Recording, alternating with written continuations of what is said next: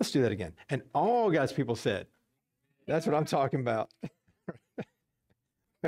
We have been going through Luke, and we looked last week at how Jesus was in the temple. The teacher, the rabbi, was in the temple and challenging them because he actually said from a reading in Isaiah, he said, this has been today fulfilled in your hearing. He was saying, these scriptures speak of me. They knew he was making a claim to be God, which he very well deserved to make that claim because he is, but they didn't expect that. And they took him to a cliff and they were going to kill him. And he freaked out and jumped off the cliff. No, he walked through the crowd because he still had authority, even though they had plans to kill him because they thought was a blasphemer. And he walked right through the crowd and went on his way and continued his ministry. His time had not come. He's in control, even when it seems like he's not. And he definitely is in our lives as well, even when it seems like he's not. So today we're looking at Peter and one of the confessions of Peter. We know his great confession, you are the Christ, the Son of the living God. We see another one today that Peter's going to make, and it's interesting. We're going to see a progression in Peter's growth, and it's one that we can parallel to the progression in our lives and realize that Peter didn't move as quickly as we might assume. If you read the Gospels and kind of isolated from one another, you get one impression. But if you read all the Gospels and let them fill in the blanks with each other, you get a good perspective of the life of Christ and the events around his life. So let's look at verse 31 in chapter 4 of Luke. Verse 31. And he came down to Capernaum, a city of Galilee, and he was teaching them on the Sabbath. So he has been teaching them in Nazareth. Now he leaves town and goes down to Capernaum. So y'all can picture, if you will, I don't have a map, but you've got the Dead Sea, you got the Jordan River going north, and then you've got the Sea of Galilee. That's the freshwater lake, large lake. And on the tip of that sea, Gennesaret, Sea of Galilee, whatever it's called, in both cases, is Capernaum. All right, so that gives you some idea. Pretty far north in the region of Galilee, but not too far from his hometown of Nazareth. And that was his childhood home.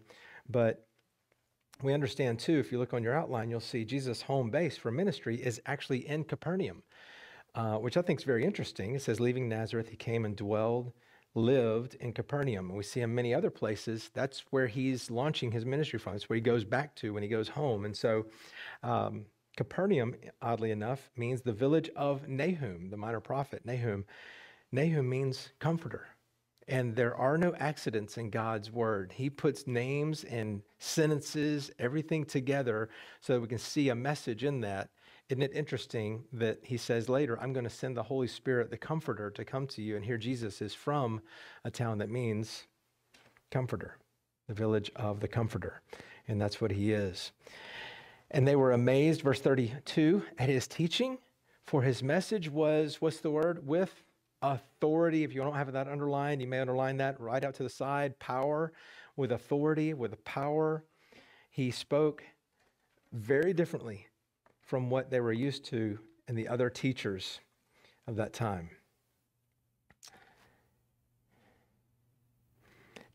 And then he comes across an opportunity to help someone get delivered of this demonic presence in his life. We're going to go in detail later in another study in that. I'll just read through it because I really want to hit some other things in order to get through what I'd like to cover today. And there was a man in the synagogue possessed by a spirit of an unclean demon. The spirit of an unclean demon possessed him, and with a loud voice he cried out, "Ha! What do we have to do with you, Jesus of Nazareth? Have you come to destroy us? I know who you are, the Holy One of God." And Jesus rebuked him, saying, "Be quiet, come out of him." When the demon had thrown him down in their midst, he came out of him without doing him any harm. And amazement came upon them all, and they began discussing with one another, saying, "What is this message?" For with, and there you can underline, authority and power, I've got the New American Standard, he commands the unclean spirits, and they come out. And the report about him was getting out into every locality in the surrounding district. And so this was very unsettling for the people around, but not for the Son of God, not for God in the flesh. He said, get out of him. He spoke with authority and said, go. He said, be quiet. And so he cast out a demon And then continuing, so he shows he's got authority over the spiritual. And it says, and he arose and left the synagogue and entered Simon's home. And Simon's mother-in-law was suffering from a high fever. And they made a request of him on her behalf. And standing over her, he rebuked the fever, and it left her. And she immediately arose and waited on them. So he shows that he has authority over the spiritual. Then he shows here he has authority over the physical as well. So we see he comes to Simon's house, otherwise known as Peter, and his mother-in-law is there. We'll come back to that. But this wasn't, and again, like I said, the Gospels complement one another. You fill in the blanks when you look at all the Gospels in the same context, in the same setting, same story in different versions or different of the four Gospels. And we see over in John, it's on your outline, John 1, it says, Andrew, Simon Peter's brother, was one of the two who heard what John had said and who had followed Jesus. The first thing Andrew did was to find his brother Simon and tell him, we found the Messiah, that is the Christ. And he brought him to Jesus. And Jesus looked at him and said, you are Simon, son of John. You will be called Cephas, which means Peter. So again, we get more information here that this instance that we see in Luke 4, where he came to Simon's family's house, is not the first encounter with Simon Peter. The first encounter was when he met him. So Peter meets Jesus, and then he's sort of engaged with him a little bit, involved with him, following along, and then he sees this miracle happen with this sickness, this illness. This fever, by the way, was not just, okay, it was 99, it may have been 100, maybe even 101. When they say fever in this context, it was a serious life-threatening fever. And that was the strength of the word there. And so she was probably on her deathbed. And so he comes and says, you're all well. And he speaks it with authority. And again, because he's God, he can do that. But did you notice something there in verse 38? Look at it again. And he arose and left the synagogue and entered in Simon's home. Now Simon's mother-in-law. So apparently the first pope was married. That's what I'm seeing here, because it says that Peter had a mother-in-law, which means he had a wife. That's right, he had a wife. So you can write that down on your on your outline, that Peter was married.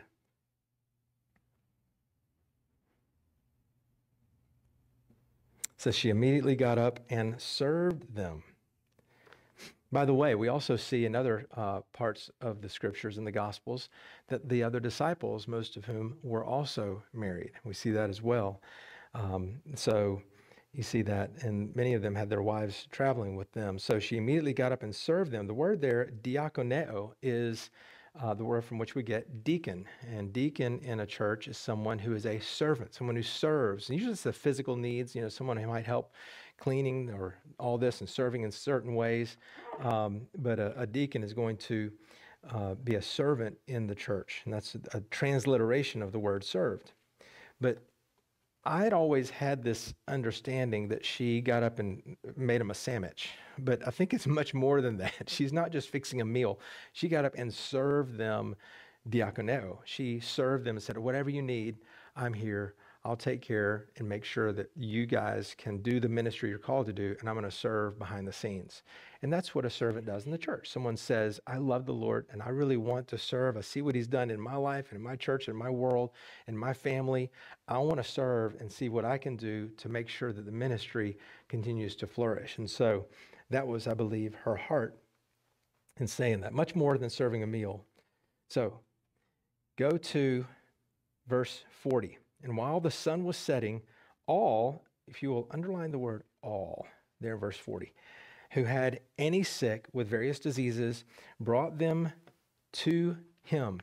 And laying his hands on every one of them, I underlined every one as well, he was healing them. And demons also were coming out of many, crying and saying, you are the Son of God. And rebuking them, he would not allow them to speak, because they knew him to be the Christ.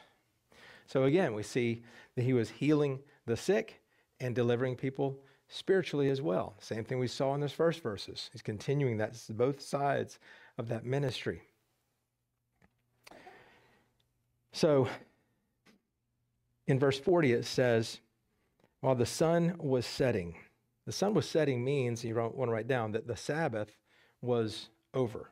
And so when the Sabbath over, good Jews wouldn't bring wouldn't work, if you will, on the Sabbath. And so they said, waited for the Sabbath, maybe around 6 p.m., 5-ish. And they said, okay, we're going to go and we're going to bring the sick or oppressed to him so he can heal. So they were being kosher since the Sabbath was over. And that's what we see there. And they could go to work again. But in verse 41, the demons were coming out of many, crying out and saying, "You are the Son of God." I want you to notice that we don't see, we do see it in the Advent, in the Christmas story, that the angels declared, Emmanuel is here, he's with you and all this, and the angel came and spoke to Mary, came separately and spoke to Joseph. But throughout his ministry, it wasn't the angels that are declaring who Jesus is, that he's God in the flesh. It's the other side. It's the dark side that is declaring that. Why do you think that is? Well, they wanted him to get some bad press. Well, let me rephrase that. They wanted him to get some good press from the wrong source. So that's what's happening. He's getting good press, but it's from the wrong source. You never want to hear the devil say, "You're doing a good job." None of us want to hear that. Like, anybody with me on that? Y'all with me? You know, yeah, you don't want to hear the devil say, "You know what? You're doing a great job in life." No, that's kind of creepy. Well, that's what's happening here. It says, they were saying, "You are the Son of God." He rebuked them. He would not let them speak. He said, "Be quiet." They knew him to be the Christ, which means they knew him to be the Messiah. They knew him to be Emmanuel, God with us.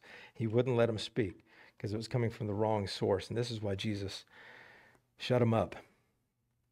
So, verse 42. And when day came, he departed and went to a lonely place, and the multitudes were searching for him and came to him and tried to keep him from going away from them. But he said to them, "I must preach the kingdom of God to other cities also, for I was sent for this purpose." And he kept on preaching in the synagogues of Judea. So I'm going to circle back to Simon. Jesus is out doing this wonderful ministry.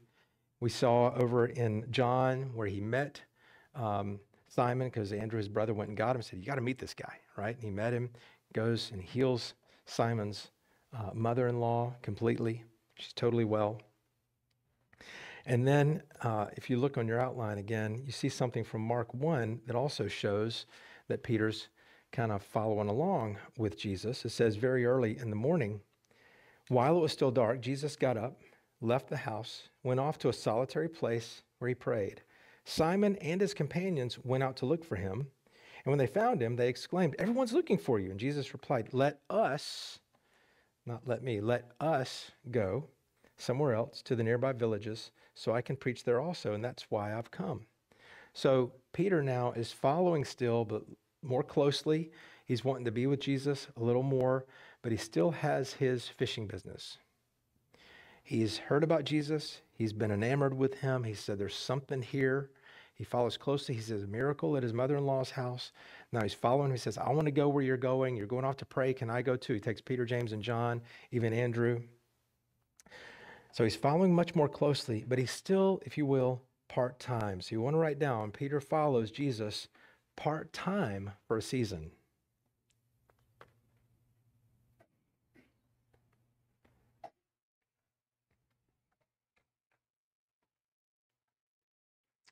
And so Peter's following along. So Peter, and as you'll see as the story develops, you're going to see perhaps yourself. I know I saw myself in this in my journey with Christ. And Peter, like I said, he's fascinated with Jesus. He senses the love of God coming out of him. He sees the miracles, but he's still kind of half in. He's still doing his thing over here. And there's a progression that is happening in his heart and in his life, and that's going to play out, and we'll see that. So chapter 5 begins, you'll see on your outline, a few months later, back in Capernaum, with Peter back running the fishing company. Now, before we get into the stuff at the bottom of the left-hand column, go to the top of the right. because we're going to look at that passage in just a moment. So go to chapter 5 in your Bible. Now it came about that while the multitude were pressing around him and listening to the word of God, he was standing by the lake of Gennesaret. Again, that's the same as the Sea of Galilee, the lake of Gennesaret, listening to Jesus. And he saw two boats lying at the edge of the lake, but the fishermen had gotten out of them and were washing their nets. And he got into one of the boats, which was Simon's. So again, at this point, Simon's not following Jesus. He'd been out running his company, okay? And asked him to put out a little way from the land, and he sat down and began teaching the multitudes from the boat. And if you've been on a lake, and we have a lake in our neighborhood, and we can be on the dam, and there can be somebody a few hundred yards away on the lake, and you can talk at this level right here, and they can hear you. You have tried that? It's amazing how sound carries over water. So he, being God, had a good idea. He knows that sound carries. He created sound. And so he's out in the boat, and he speaks to the multitudes, and they all hear him perfectly because the water carries the sound to them. And so he's teaching from the boat. And when he had finished speaking, he said to Simon, put out into deep water. And there's a parallel there, I believe. He's saying, we're putting out in deep water. But Pete, I'm about to call you. You're about to be inspired to follow me even more closely than you have been. And let down your nets for a catch. And Simon answered and said, Master, we worked hard all night and caught nothing. So when the Lord calls you to do something, and he says, do this, and you say, Lord, no.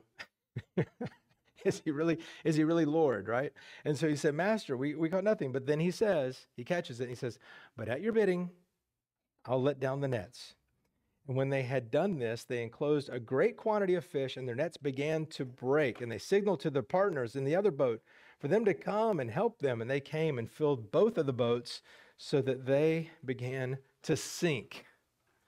That's a lot of fish. These boats, to give you an idea, were probably about 8 or 9 feet wide and about 25 to 27 feet long. And they've actually exhumed one of these fishing boats from this era, from the lake, pretty cool, and restored it as best they can. But they have a pretty good idea what that fishing boat was like. And so you can imagine that's a lot of fish that were weighing down those boats. And again, we'll circle back to that too. But I want to talk about verses 4 through 6, and this is where hopefully I'll connect the dots for us. When scholars look at these verses, these words, these sentences in the original, and some manuscripts are reliable perfectly. Some manuscripts, they say, well, there's some contradiction here, and so forth and so on. Well, there's no contradiction in these scriptures. There's a difference in interpretation from those who interpret them. And so some, in the New American Standard, one of them, say that Jesus said, put out your nets, plural, right?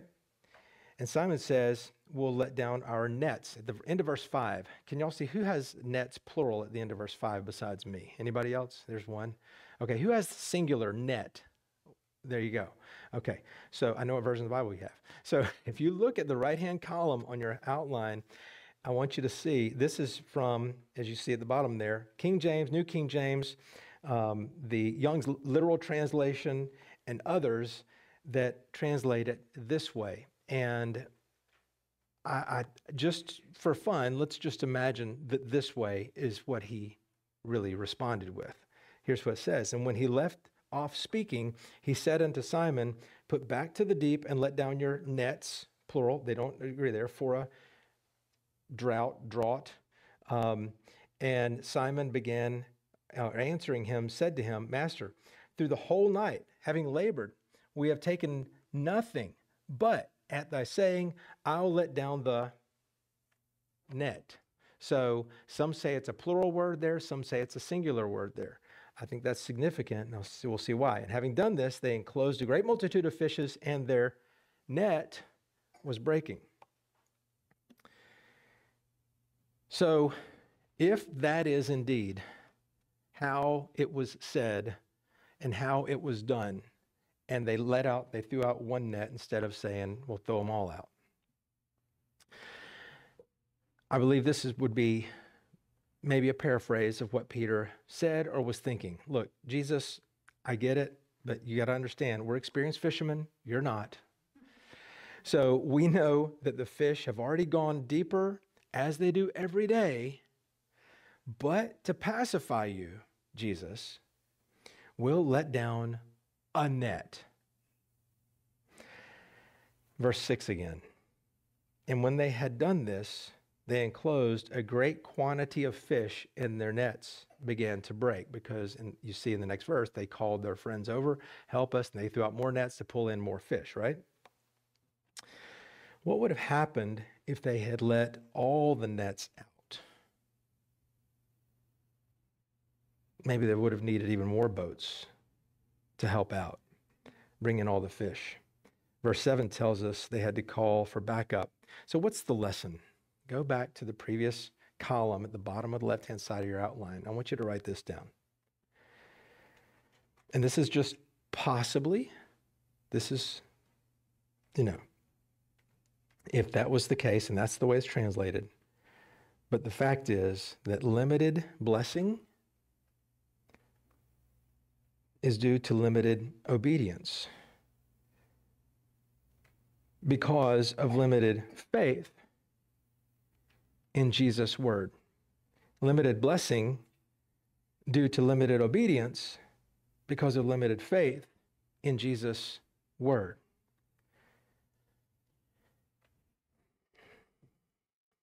He said to do one thing, and they said, I'll do part of what you're saying.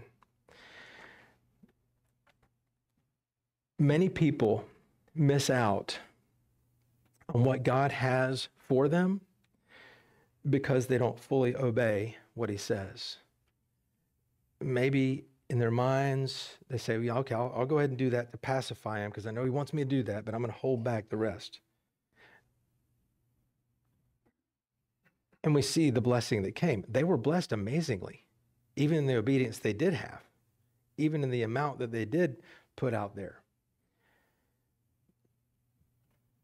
But what would have happened had they obeyed fully? How much greater would the blessing have been?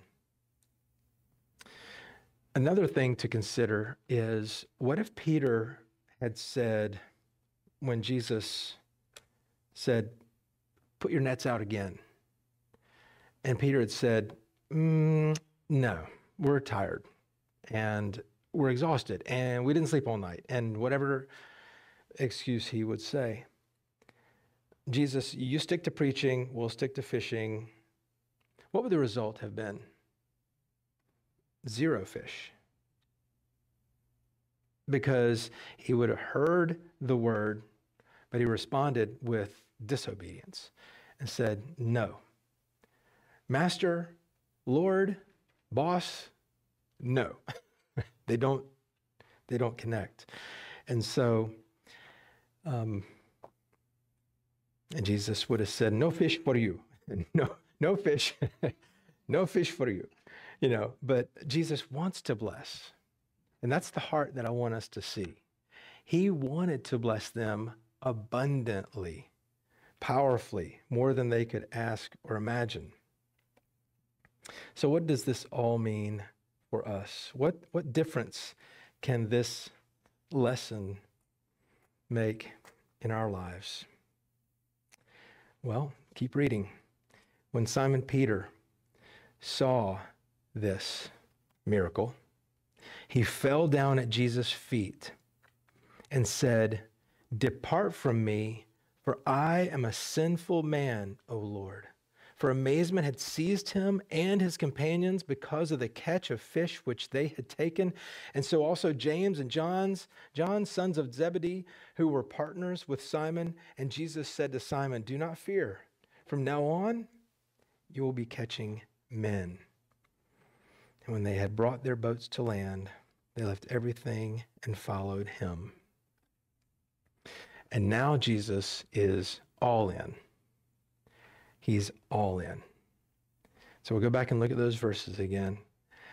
But I want you to see verse 8. He came and he said, depart from me, for I am a sinful man. He didn't want to obey fully, surrender fully until that moment. But when he realized, I've been kind of just pacifying you and doing what I thought I could do and keep my own thing over here and obey you just enough, Lord. But you brought me to a place where I realize that I've been wrong.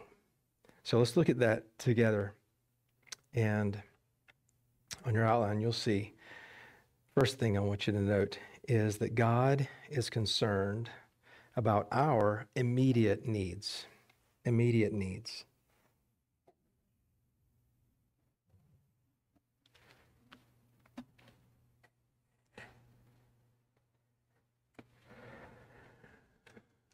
Would you agree in reading this account of this fishing business that was having a really poor time doing it on their own, did much better when Jesus got involved? Would you agree that he showed them that he can do it much better than they? And that's what he wanted them to see, and that's what he wants us to see. He showed them that he can meet their immediate needs. Their immediate needs were providing for their families. Their immediate needs were met abundantly by him, by the way, and he can also care for your needs too, and mine.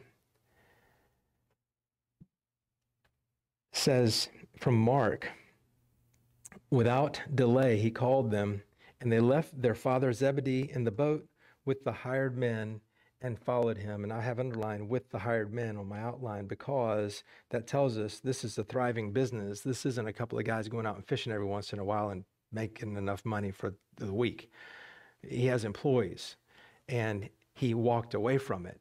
And the Lord said, watch this. And he almost sinks 2 boats with his provision, knowing they're walking away from that business. He says, I've got you. But there's something else about this miracle that I want us to note. So you want to write down, this miracle required participation. Participation. They are tired, yet they go ahead and they push the boats out. They go ahead and they cast a net. They go ahead and they pull in the catch. That was hard. There was a lot of work pulling that in. They didn't just sit back. They pulled it in. They may even clean the fish. And yet, so often, here's what I hear someone pray. Well, if it's God's will, it'll happen. You ever hear that? Well, God's will was to bless them. But God's will also, in this miracle, involved participation. He didn't say, hey, fish, jump in the boat. That's not how it went. It went by him saying, here's what I want you to do, and watch what I'm going to do when you do what I tell you to do. So often when someone said, well, if it's God's will, it really breeds passivity. And we find ourselves not seeing God move because we're not getting involved in what he's leading us to do, instead wanting him to do it all. In Matthew 6, we see Jesus teaching about this. He says, the birds of the air, your Father feeds them. Have you anybody here ever seen a starving bird? No, and you won't.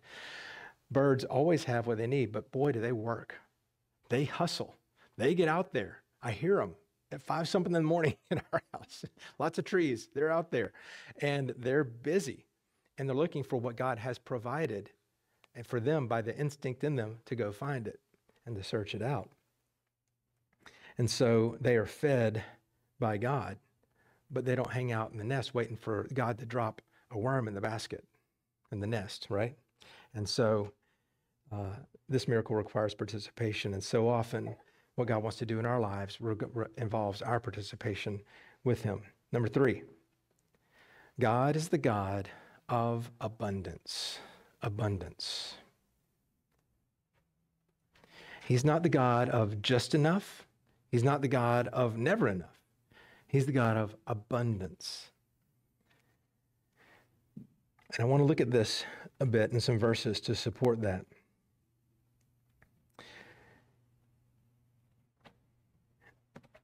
When Jesus blessed them with overflowing boats, almost sinking, would you say that the business got back to break even? Or would you say the business was really profitable that day? It may have been profitable for weeks. I don't know how the math adds up or the accounting figures on that, but they probably had a surplus. Would you agree? Well, that's the way, and that's his heart for them, and that's his heart for us.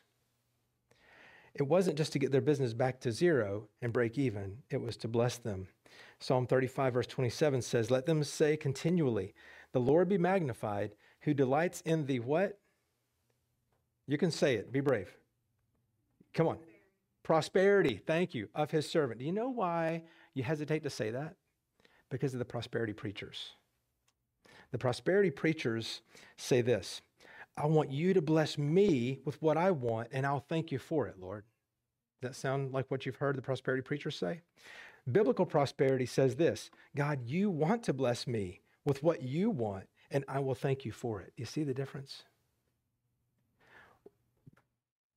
One thing that I believe will help us in our perspective of biblical prosperity and how God wants to bless us is realizing and be reminded of, and we saw this when we went through the Lord's Prayer series that we did months ago, and that is that we are made in the image of God. And being made in the image of God, we understand, those of you who are parents, even those who are your children, and not parents yet, you understand that a parent, a mom, a dad, doesn't want to see the child just barely eke by, doesn't want to see the child have a foreclosed house or a repossessed car. That parent wants to see that child prosper. Would you agree? Well, that's because you're made in the image of God. And God wants to see you prosper. He loves it when his children prosper. And what a great witness it is when the children of God prosper. Again, not to say, God, give me what I want, and I'll get back to you. To say, God, I know you want to bless me, and thank you, God. And just to see him do that, but he blesses the way he blesses. And so often it is abundantly. And so is that distinction clear on that? That's important. And I just want to make sure that we're good there, because there is so much stuff out there that I feel like that's important. Another verse, in fact, from 3 John 1 says, Beloved, I wish above all things that thou mayest what? Let's all do it together. 1, 2, 3. Prosper. Thank you. And be in health, even as thy soul prospers. And so we don't have to give in to the false teachers in order to believe in biblical prosperity. Biblical prosperity says, I'm going to take care of you. If God takes care of the flowers of the field, how much more will he clothe you? And we look at God and all the beauty and the provision in the world around us, knowing that he also wants to provide for us and prosper us. So, back to verse 8. But when Simon Peter saw that, he fell down at Jesus' feet, saying, Depart from me, for I am a sinful man, O Lord. Might be the first time he's called him Lord. This is, like I said earlier when we started, a great confession of Peter. We know about his confession, you are the Christ, the Son of the living God, right? Soon after that, denied him 3 times. But he had a great confession and that great faith that he had for that moment. But here, depart from me, for I am a sinful man. Lord, depart from me. I can't face you right now. I'm ashamed of my pride.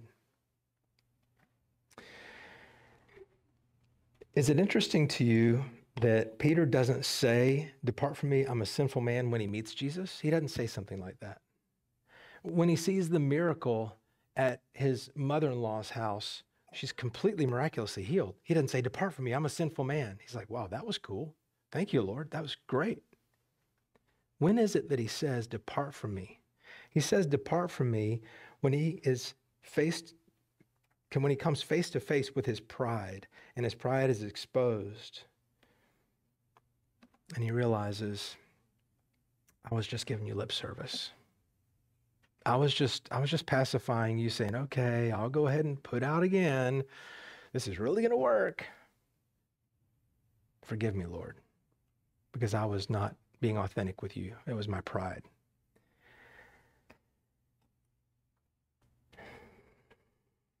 You want to write down, Peter thought God could only use pious people. Peter thought God could only use pious people. In other words, he was kind of going through the motions. He thought God could only use people who have it all together. And I love it because I feel like, amazement has seized him and his companions because of the catch of fish and all this. I mean, it was not about the fish. It was about the one in the boat, the one who caught them and is catching their hearts. And I feel like when Peter says, "Depart from me, for I'm a sinful man," I feel like Jesus said, now you're getting it. That's not in the original language, by the way. That's just conjecture. But now you're getting closer to the kingdom. Now you're understanding who I really am. And he did that without even saying that, right? And so,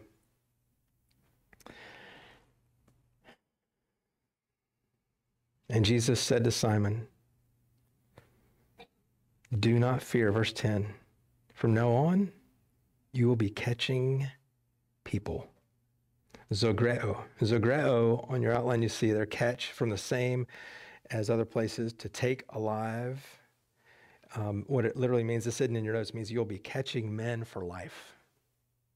That's the literal, you'll be catching men for life and life eternal. That's what's going to be happening in your world.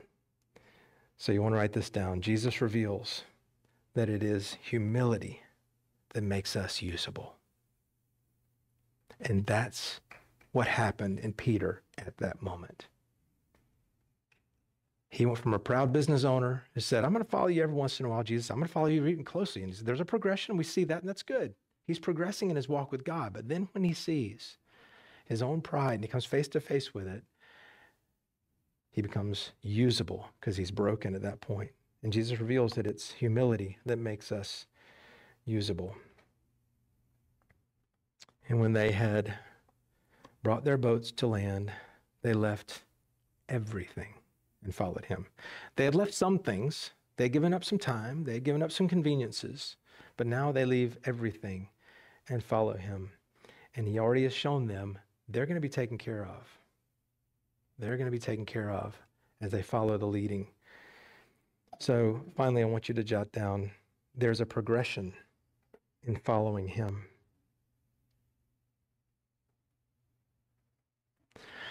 Peter is growing just like we are.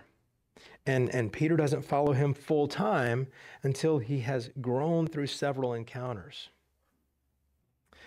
And following Jesus full time ministry and all that, that is not what his will is for all of us. Yes, all of us are ministers in the world and workplaces where he has placed us. But for Peter, it was a progression that brought him to that place where he said, all right, it's time for you to follow me full time. And he let Peter see that through this encounter. So it's until he had grown through several experiences with Jesus. And with us, God is helping us progress to the next steps with him. I had for so long, kind of without looking at all the context of Simon Peter's relationship with Jesus, had for so long seen Simon and Andrew out there fishing. Jesus comes, says, "Follow me," and they drop everything and they go. That's not what happened.